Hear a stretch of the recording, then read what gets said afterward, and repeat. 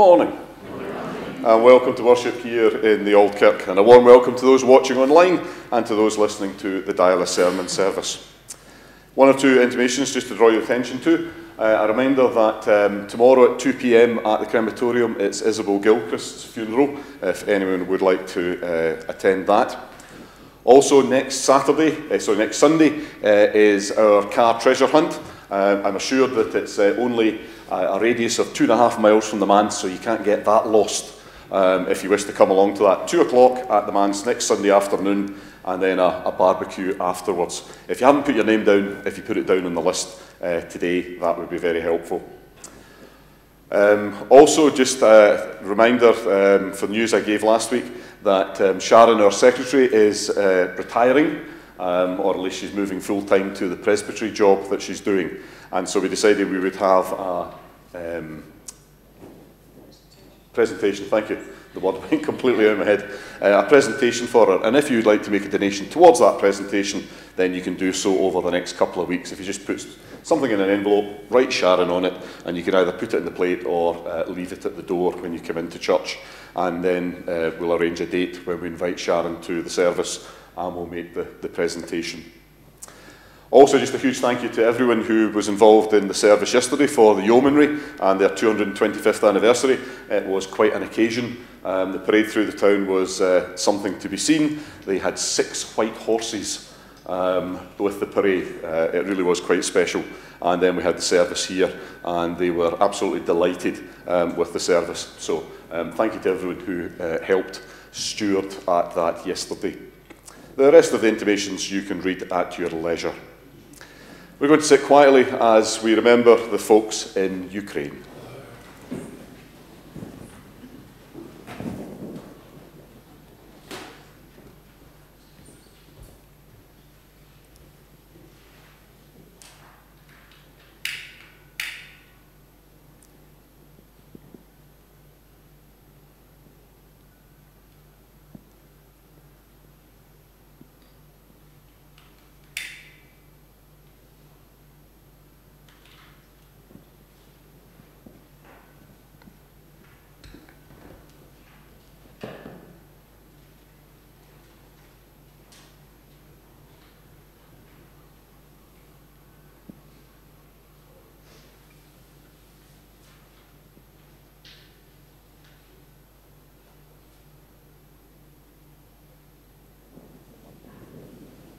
Thank you.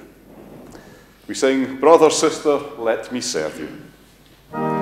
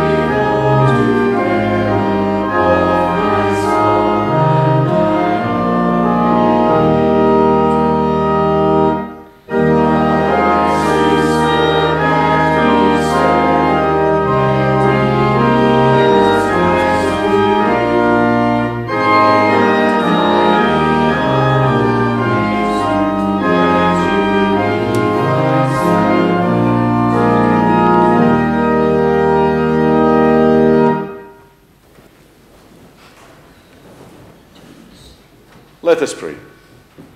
Almighty God, so wise and powerful that none can stand against you, we praise you. You are stronger than earthquakes, storms, and raging seas. Open our eyes to an awareness of your power. You know the secrets of the atom and the vastness of outer space. Open our minds to your wisdom and creativity. Your love is so deep that you know the innermost secrets of all your children. Open our hearts to you as friend. Powerful and loving God, you bring all things under your rule. All monarchs and presidents, all ministers and officers owe their allegiance to you.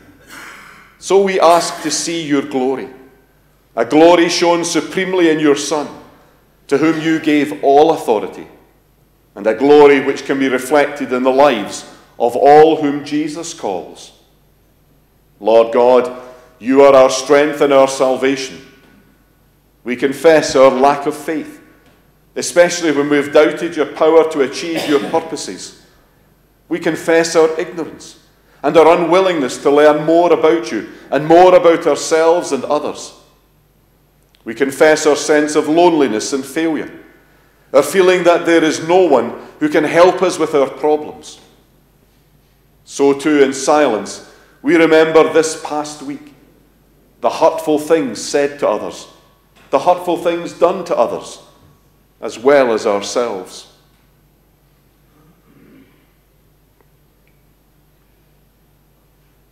We confess to God Almighty and to the whole company of earth and heaven that we have sinned in thought and word and deed, and through what we have left undone. Lord, have mercy upon us. And hear us now as we say our family prayer together.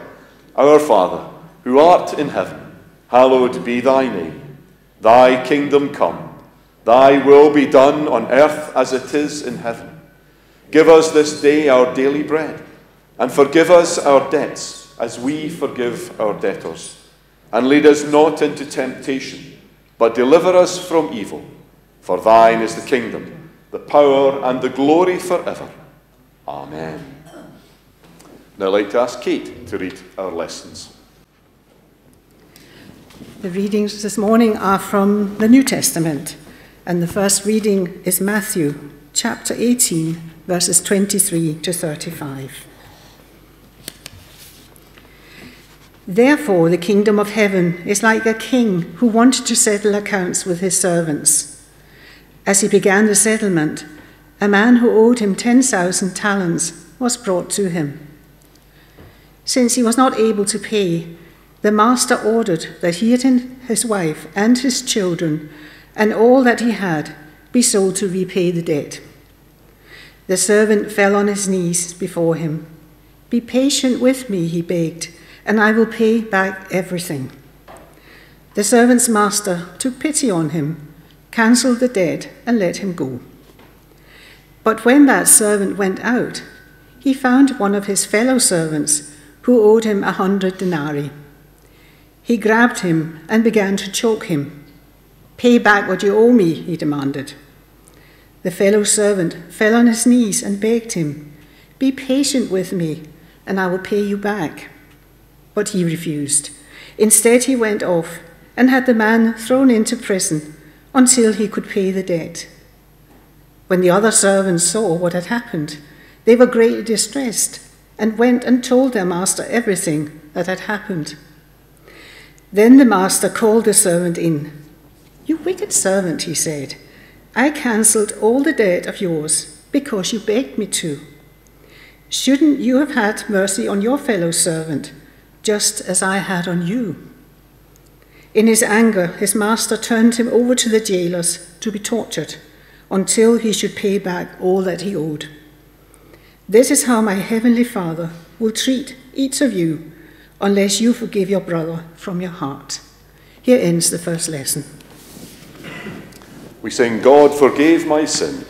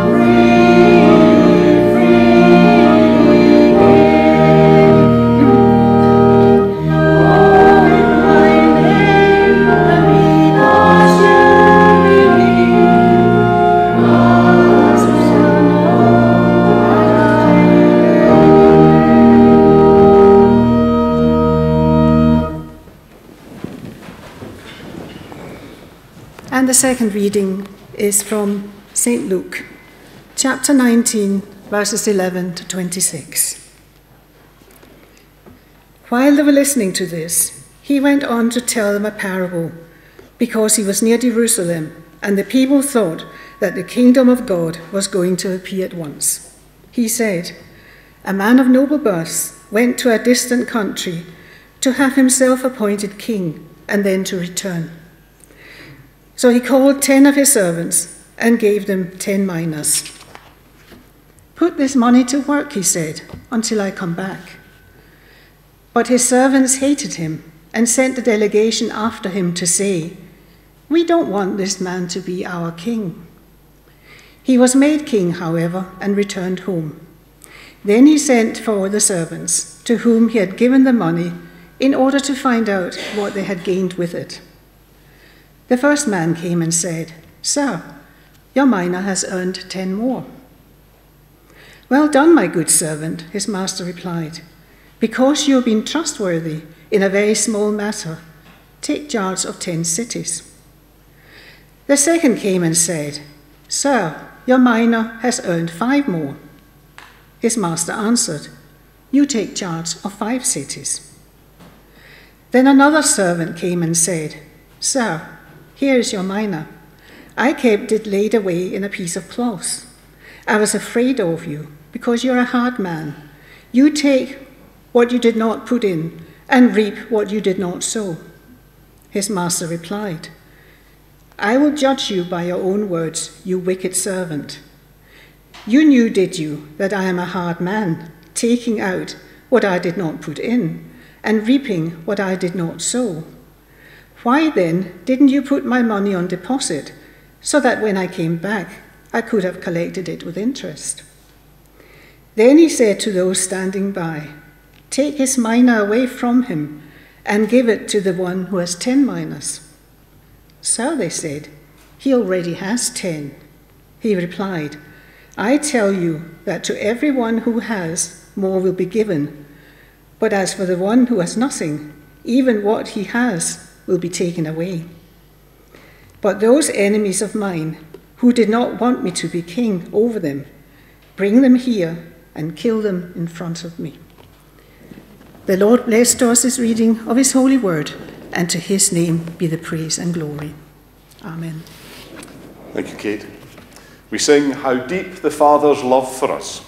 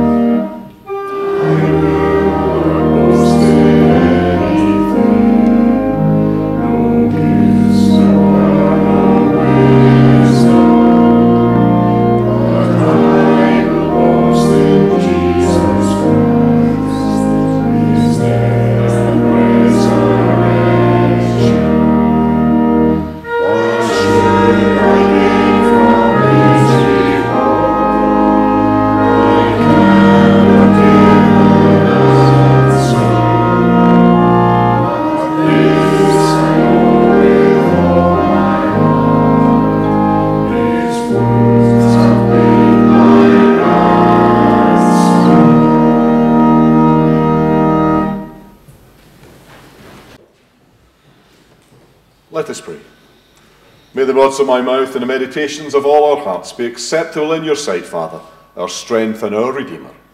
Amen. The minister had been invited to preach in a small country church. As he arrived, he noticed the plate for the offering was at the door, and he decided to put £1 in.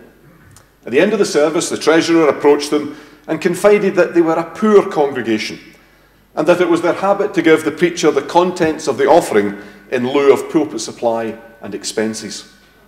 The minister agreed, but was rather upset to discover that all he was given was £1. When he complained to the treasurer and explained that he had put the £1 in, the treasurer replied, "The more you give, the more you receive." This morning I want us to think about the story of the talents recorded in Matthew's Gospel and the story of the king as recorded in Luke's Gospel. And these stories are obviously different accounts of the same parable told by Jesus, adapted and changed to suit the situation that each writer was addressing. A talent was a weight of metal, probably silver, and would have had a value of around £240 in today's money. Luke changes the talent into money, and the amount reflects the community he was writing to. Matthew was writing to a far richer community, hence the higher values involved. Luke's account also reminds us that this parable was based on a true event. In 4 BC, Herod the Great died and left his kingdom split between Herod Antipas, Herod Philip, and Archelaus. And for any or all of them to claim their inheritance, they had to appeal to Rome, because the Romans were the overlords of Palestine. Archelaus went to Rome to claim Judea, while the Jews sent a delegation to Rome asking that Rome refuse his claim. But the Emperor Augustus granted it, but refused to allow Archelaus to call himself king. So what do these two accounts teach us about the stewardship of the soul? Firstly, we're reminded that we each have different gifts, and that those gifts are differing in value. No two Christians are the same, nor does God give them exactly the same talents or attributes. Some have more gifts in one area, but less in another. We are all different because God has different roles for us to play in his plan. So we should never think of ourselves as being in competition with each other as Christians. We're not in a race to see who gets to heaven first. We're not equal in talent, but we ought to be equal in the effort that we put into using and developing our talents, and that is the key to understanding what happens in these stories. God gives us different gifts, but he expects each of us to use those gifts to the best of our ability, to use every effort we can. Any judgment on how we have done isn't based on the amount we achieve, rather on how far we have come with the talents that we started with. For example, if we began with 1 talent and end with 5, we have achieved more than someone who began with 10 talents and ends up with 20. God is looking for committed workers. People who, no matter how limited their talents might be, are prepared to put in the hard graft of building the kingdom of God. And on that basis, every single man, woman, and child in this church today ought to be actively involved in working for God, using the skills and talents that God has given you to the best of your ability. And it doesn't matter where your skills and talents lie, you should be using them to build the kingdom. We should also note in Luke's version that God doesn't stand looking over our shoulders, watching our every move like the king. He gives us space to use and to develop those talents. He trusts us to use our talents and skills wisely and for the benefit of others, as well as ourselves. He doesn't direct our every move. He allows us to make decisions for ourselves. Some good, some bad. So the first lesson that we have to learn is that in God's eyes we are different. But he trusts us equally to do our best whatever the gifts he has given us. Secondly, we have to remember that in both stories, the people are being tested by their masters. They want to see if their servants can be trusted in small things before they give them greater responsibility. Before God allowed Jesus to become the Saviour of the world, he tested his Son to see if he would provide for his family as a carpenter. Only when Jesus proved that he was up to caring for his mother and brothers did God then place the responsibility of saving the world on his shoulders. If God is testing you in a small way now, it's because he wants to see if you are ready for something bigger in the future. When we prove to him that we can be faithful in the small things, then he'll trust us with the big things as well. The question we have to ask is, are we being faithful in the small things? Most of us here have taken vows of membership in this church. But are we faithful to them? I'm sure that if I was to ask each person sitting in the pews this morning, do you love God? And do you accept Jesus as your Saviour and Lord? Then you would all say yes. At least I hope you would. But what about the other vows? Are we faithful in coming to worship on a regular basis? Gordon Reed was my minister when I was younger. And I remember him telling the story of a young couple who came to him to see if he would marry them. And they were having a discussion, and Gordon asked the young man, are you a regular attender at church? Oh, yes, minister, yes, I go every watch night. Some people think that is regular attendance. But are we as regular at church as we should be? Do we read our Bibles and pray for the church and the world in the privacy of our own home? Or is it just when you come to church that you fulfill your vow? And what about offering our time and talents and money? The very fact that in the past we have had to have stewardship campaigns to raise our givings would suggest that at times we have failed to give a fitting amount of our money to the work of the church. And the fact that we're always looking for volunteers for this or that suggests that not all our 500 or so members are giving a fitting proportion of their time to the work of the church. And until we are faithful in these small things, God is not going to richly bless us. Until we have proven ourselves worthy, God is not going to entrust us with great tasks in the scheme of things. So if we want to see this Kirk, if we want to see this congregation at the centre of God's plan for Ayr, then we need to put more effort into the basics of our faith.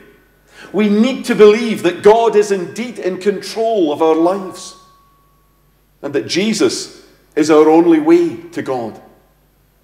We need to make worship a priority in our weekly timetable. We need to make sure that we give a fitting proportion of our time, talent and money so that the church can do all the things that God wants it to do.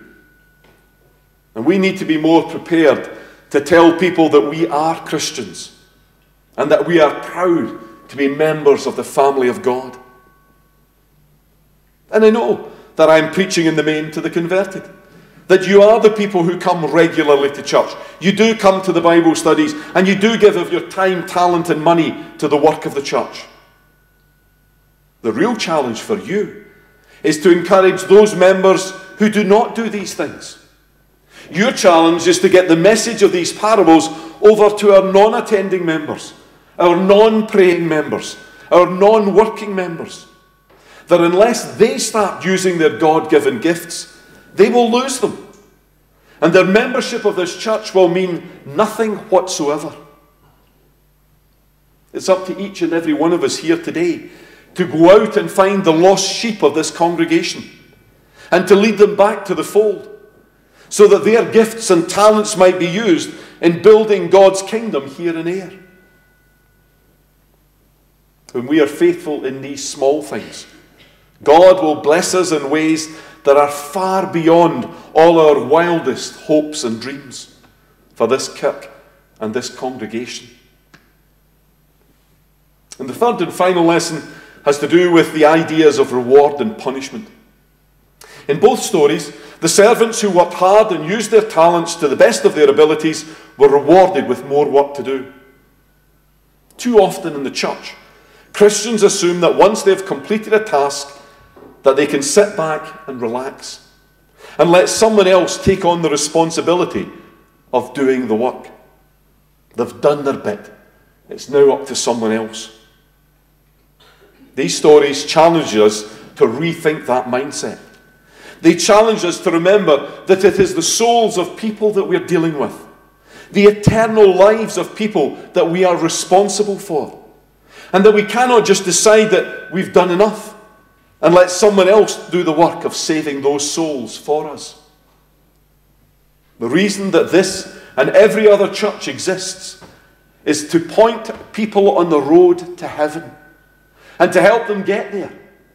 And until every man, woman and child in the world is safely on the way to eternal life, then no Christian should ever feel that they've done their bit, because there is still work to be done. Turn the point around. The church, the task of the church, is to stop people going to hell. And as you go about your daily lives, look at the people you work with, or the people you relax with, or the members of your family, and ask yourself if you want that person to go to heaven or to hell. And if you want to see them go to heaven and they're not a Christian, then you still have work to do. And that is what Jesus is trying to teach us in these two stories. That there is always more work to be done, more souls to be saved. And when we show God that we are capable of good things, He will reward us with bigger and more important tasks to perform. But these stories also warn us of the consequences of not working for God or trying to find the easy life. In both accounts, the people who simply hid their talents and returned them unused to their master lost even the little talent that they had. The little that they had was taken from them because they had not even tried. Think of any skill you might have received from God. If you do not practice it, you will soon lose the ability. When we stop using the gifts that God has given us, that is when even the little faith we begin with will be taken from us. God doesn't mind if we try something and fail. He will reward our effort as long as we have given of our best. What angers Him is when He sees us squandering and wasting the skills and talents He has entrusted to us. And don't be under any illusion. God will punish those who do not put their talents to work of saving the souls of others. So as we come to the end, we see that each of us has been given different talents by God, and that He trusts us to use them wisely to build His kingdom. And we see that God will often test us to see if we are ready for more responsibility. And we see that God will reward those who work hard, and that He will punish the lazy. There's no standing still in the Christian faith. If you do not go forwards, then you go backwards. It's use it or lose it. So let's make sure that no one in the Auld Kirk of Ayr goes backwards, but that we all go forward together, and that together we are blessed by the Lord God Almighty for all that we have achieved in His name and through His power. Amen. And may God add His blessing to these thoughts, and to His name be the praise and the glory. Let's worship God with our offering.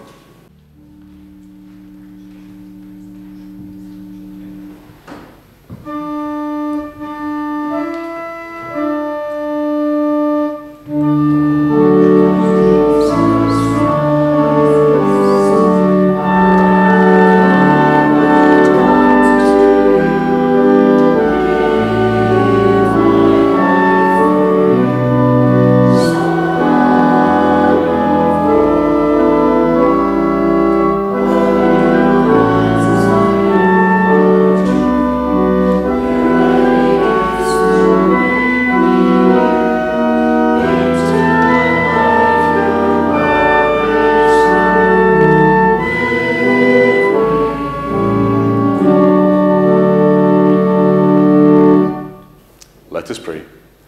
Father God, you do indeed give us many gifts, and today, as a token of our love and appreciation for all that you have done for us and all that you will do for us, we bring this, our offering, before you. Accept, bless, and use it, that your kingdom might grow. This we ask in Jesus' name. Amen.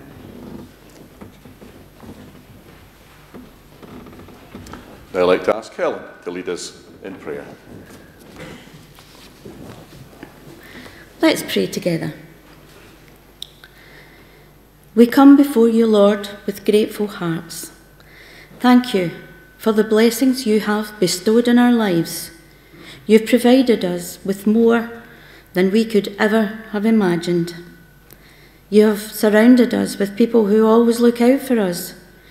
You have given us family and friends who bless us every day with kind words and actions. Heavenly Father, we thank you for food, but remember the hungry. We thank you for health, but remember the sick. We thank you for friends, but remember the lonely. We thank you for freedom, but remember those who are being controlled. We thank you for our peace, but remember those in war-torn conflicts. May these remembrances stir us to serve you by using our gifts to help those in need. We bring before you those in our neighbourhoods and in our church. May we follow you, help and influence others for the good. Let us be the salt and light pointing others to you. Deepen our love for you and for the people around us. Guard us from hypocrisy or from giving in to temptation that could harm the cause of Christ. Turn our hearts towards our families so that they may turn towards you. Help us to exemplify your values and make us bold in our faith. Strengthen our families, Lord, and bring them closer to you. Lord, we come to you today to pray for our world. May our love for you help us to love and forgive others and make a difference in our world. We pray that you give all of us the strength and insight to overcome our battles. We pray for the weak, those who suffer, the sick, the poor, the distressed, the lonely, the unloved, the persecuted, the unemployed, those who grieve. Be also with all those who care for them. Comfort and heal them, Lord, and help them to find your peace. Lord, thank you for your amazing power and work in our lives. Thank you for your goodness and for your blessings over us. Thank you for your great love and care. Thank you for your sacrifice so that we might have freedom and life. Forgive us when we don't thank you enough for who you are and for what you do, and for all you have given us. Help us to set our eyes and our hearts on you afresh. Renew our spirits, fill us with your peace and joy. We love you and we need you this day and every day. In Jesus' name, amen. Thank you. Just before we sing a closing hymn, can I remind you to put your name on the sheet for the treasure hunt if you haven't already done so.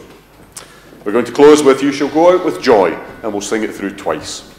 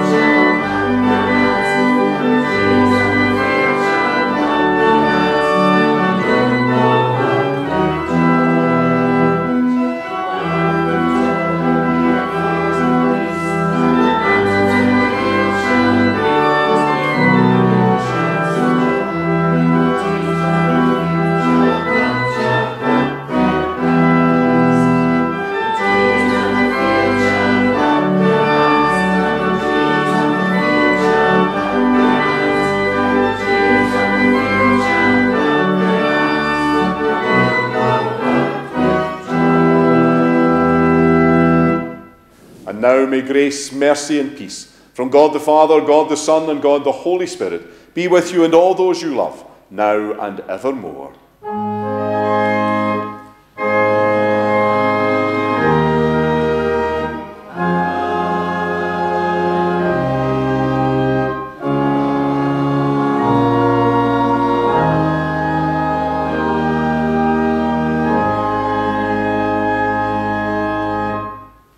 God bless and keep safe.